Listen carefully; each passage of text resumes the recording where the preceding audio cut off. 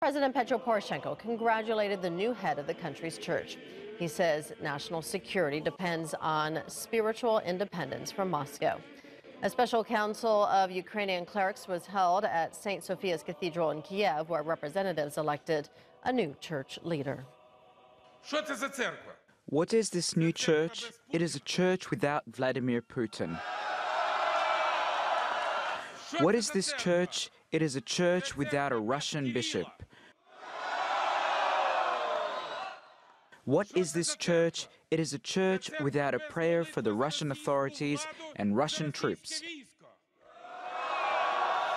Because Russian authorities and Russian troops are killing Ukrainians. But this church is with God and with Ukraine.